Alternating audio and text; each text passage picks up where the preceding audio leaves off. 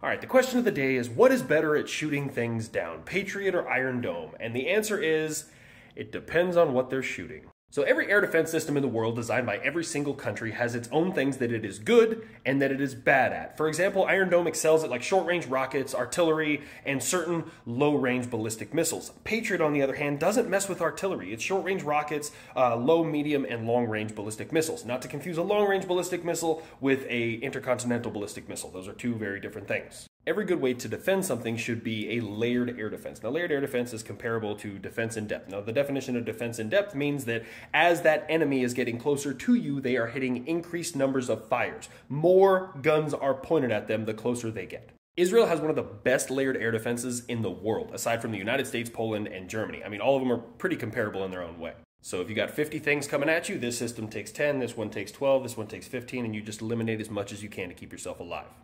So that's what we're seeing in Israel right now, is a complete overwhelming saturation of their air defense systems. They just can't keep up with the amount of things that are being thrown at them.